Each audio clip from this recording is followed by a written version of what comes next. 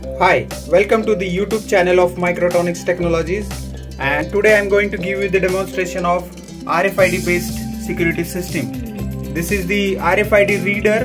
This is the DC motor which we have given to show the demonstration of access allowed.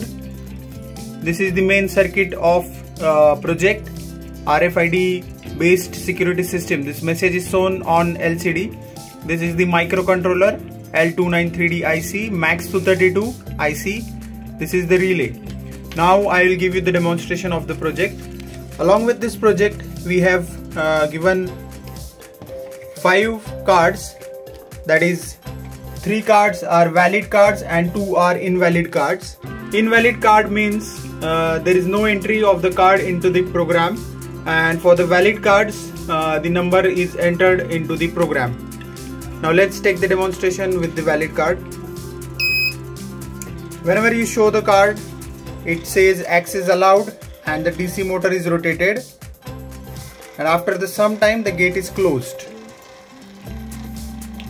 And whenever you give the demonstration with the invalid card, you can see that the buzzer is turned on and message is shown on the LCD display. Let's take with another valid card. Now you can see that the number of the card is shown.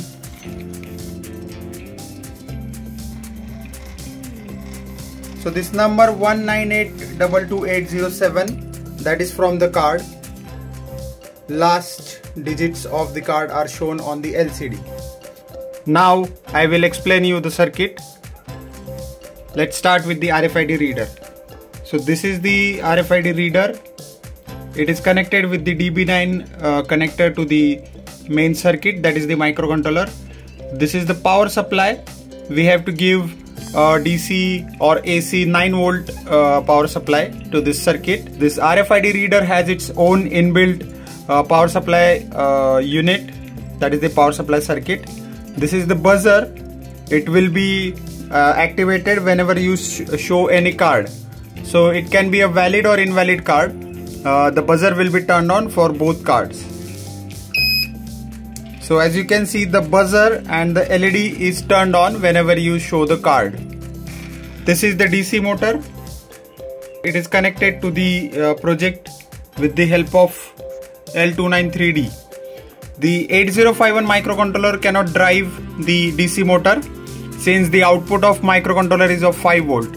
So the voltage and current output of microcontroller is not sufficient to drive the DC motor. That is the reason we have used this L293D IC in the circuit. It is called motor driver IC. The next important part is the project circuit. This is the main PCB of the project. I'll explain you one by one. This is the 16:2 alphanumeric display. This is 8051 series microcontroller. To be specific, we have used 89S51 microcontroller. This is the potentiometer which is used to vary the contrast of the LCD display. This is the Max 232 IC. These 4 capacitors are required for this Max 232 IC. Here you can see this is 12 volt relay and a 12 volt buzzer.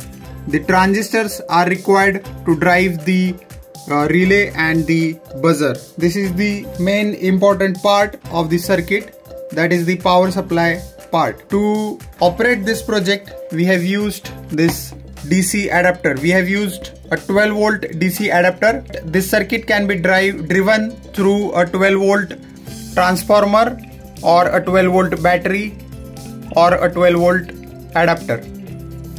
So as of now we have used a 12 volt adapter. This output of the adapter is given here. After that it is given to the bridge rectifier. These 4 diodes form a full wave bridge rectifier. Then the next part is 7805 and 7812 voltage regulator. Before that we have used a 1000 microfarad filter capacitor. These 2 are output LEDs.